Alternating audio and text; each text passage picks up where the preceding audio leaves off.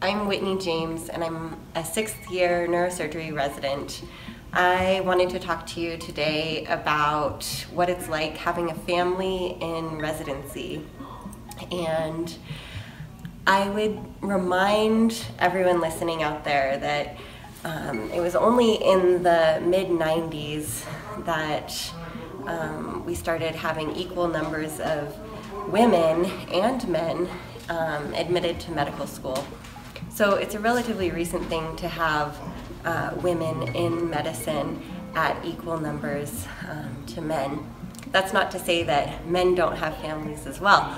We all have families, maybe in residency, maybe in medical school, maybe after residency, and maybe it's just not for you.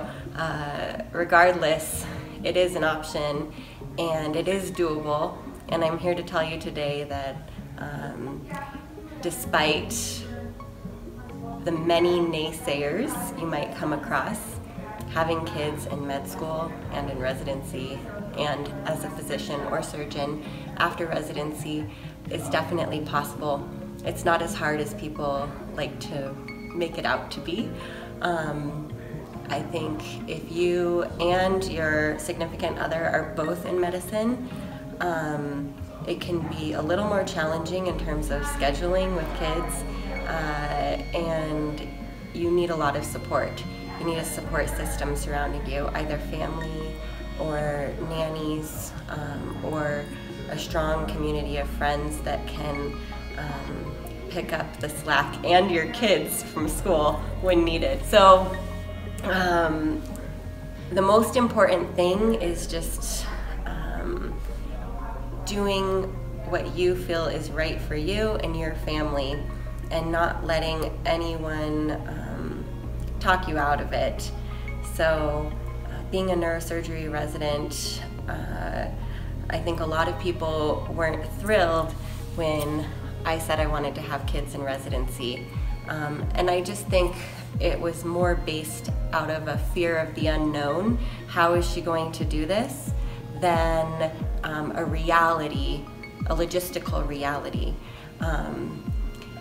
I am married to a wonderful man, and he actually quit his day job to become a stay-at-home dad when our first son was born in the end of my 3rd year of residency. And that was incredible, having him willing to stay at home with the baby while I continued my surgical duties in the hospital, usually working there 16 hours a day and up to 30 hours a day the days I was on call. So for us, it worked great. I was happy because I was following my dream of doing neurosurgery, and I was in my happy place in the hospital, also able to have a baby at home with my husband, who was happy taking care of him. Of course, everyone's situation is going to vary, and again, it's all about finding and figuring out what's right for you. But don't be afraid of it. You can definitely do it, and don't let anyone tell you you can't. If you can tell the viewers, what does it take to become a neurosurgeon? Like, how many years does it take? Oh, sure. So,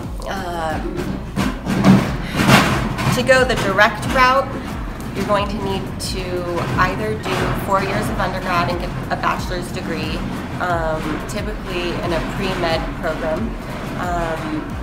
In some medical schools allow you to go straight into the medical program, getting your bachelor's and a medical degree in 6 years. So you need to do one of those two. If you go the traditional route and go to a 4-year university to get your bachelor's, you need to go to medical school after that. That's another 4 years, typically 4 to 5 years if you do a research year in medical school. After which you apply to neurosurgery residency. It's very competitive, so typically applicants are getting higher board scores and publishing usually in the range of anywhere from 5 to 15 first author publications prior to their application for neurosurgery residency. Once you get into a program, it's a 7-year residency, so you'll spend 7 years in your training period, and after the 7 years you can choose to do a fellowship in a subspecialty of neurosurgery, such as spine or pediatrics or skull-based surgery, and that's usually 1 to 3 additional years, after which you can start your own practice. And how much can a neurosurgeon expect to make once you're done with all your training?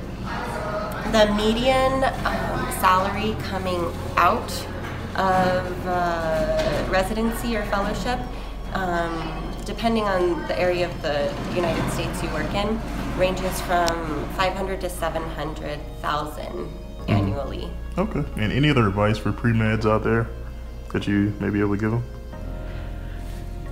My advice is do what you're truly interested in and what you're really passionate about. That's what's going to fuel you every day and make sure that your work is excellent, and also, you know, medicine is a profession and a culture that's evolving, and we need you, the younger generation, to help us propel that culture into the 21st century and beyond. And so we need young students' ideas and passion and motivation and voice in this profession, and just never give up. If you'd like to follow me, go to girlneurosurgeon.com, where you'll find a variety of ideas, support pages, and a forum for discussion. Thanks so much.